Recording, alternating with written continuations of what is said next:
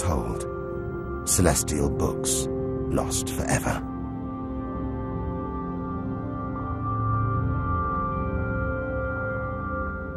But the greatest story of them all is still to be told.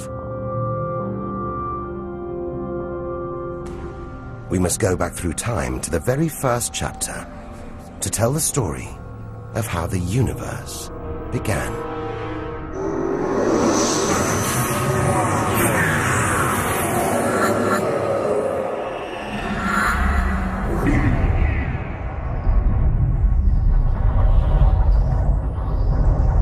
The scattered remains of a dead star.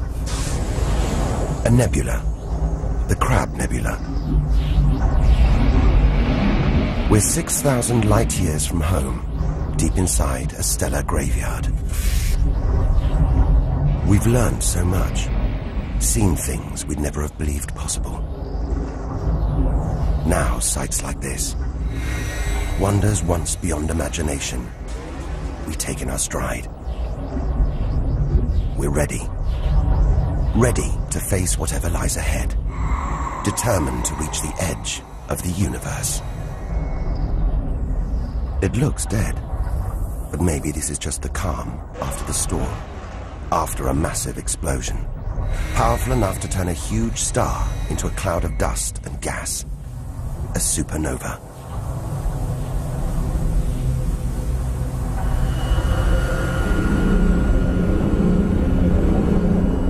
The eye of the storm, a spinning, pulsating star, a pulsar.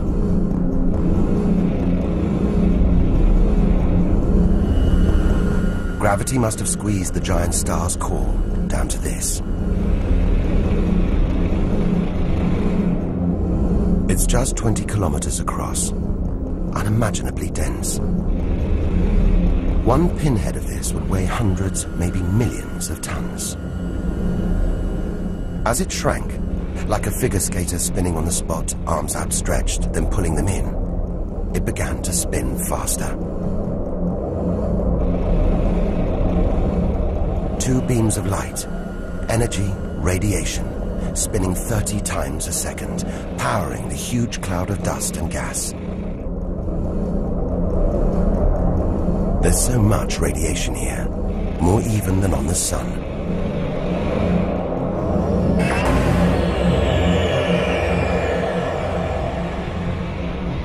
That was easily the deadliest thing we've encountered so far.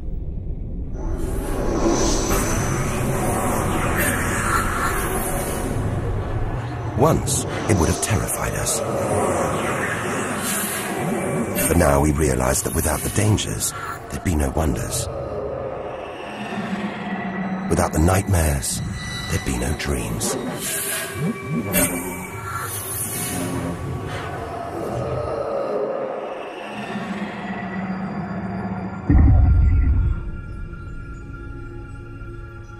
Getting a strange sensation. A feeling, as though there's something bad out here. A malevolent presence. The one thing we didn't want to encounter. Impossibly black, blotting out the stars behind it. We are staring into the face of extinction. The remains of a giant star. A black hole. Instead of contracting to a white dwarf or a pulsar, it just kept on going. Shrinking until it got so small it's just a few kilometers across. Far denser than a pulsar and impossible to resist.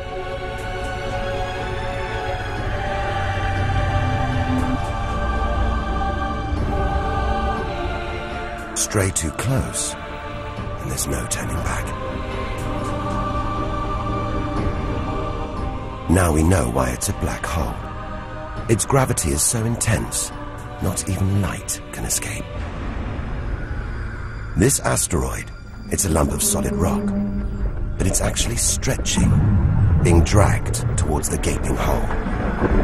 Inside, there's no matter as we know it. No time, no space. All the rules of physics collapse.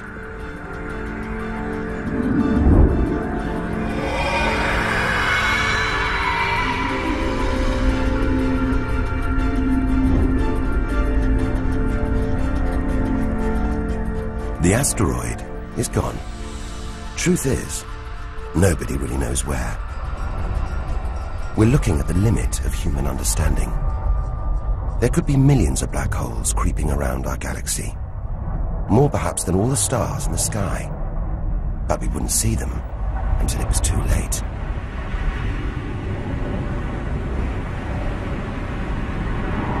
Like this star, spiraling, disappearing down an invisible plug hole.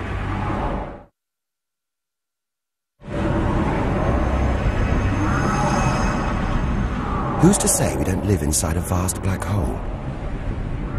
That the whole universe isn't inside one right now, inside another universe. Think about it for too long, and your mind reels. Sometimes it feels like the more we see, the less we know.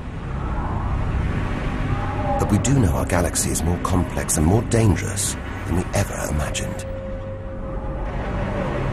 And we're still in our own galaxy, the Milky Way.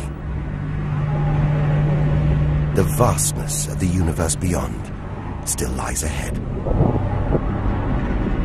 The wonders, the dangers, the secrets, they're out there. But first, we've got to find a way out of the Milky Way.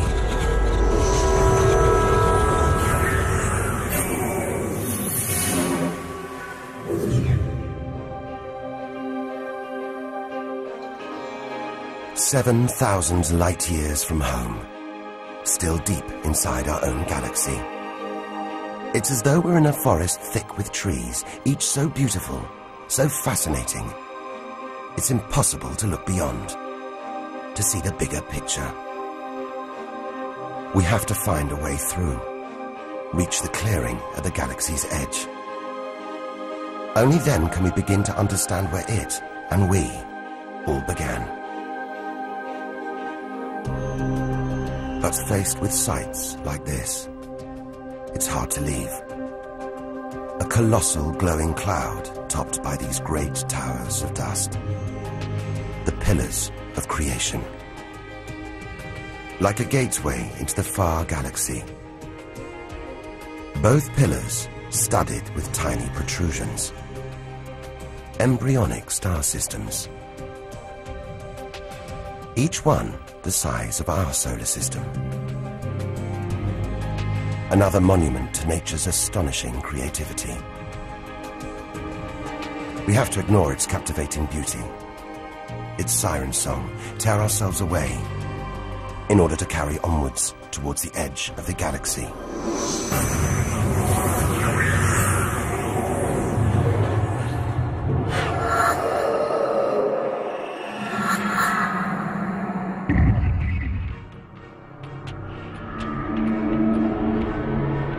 Dazzled by the Milky Way's beauty, we've been blinded to its terrors and strayed into a cosmic minefield. Like an explosion in slow motion, giant clouds of gas are bursting out of this star. A massive star, millions of times brighter than our sun.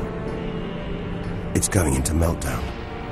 The fuel that sustains it is running out. The nuclear reactions that power it winding down. We're watching its death throes. Eventually, the core will implode. The result, a new black hole.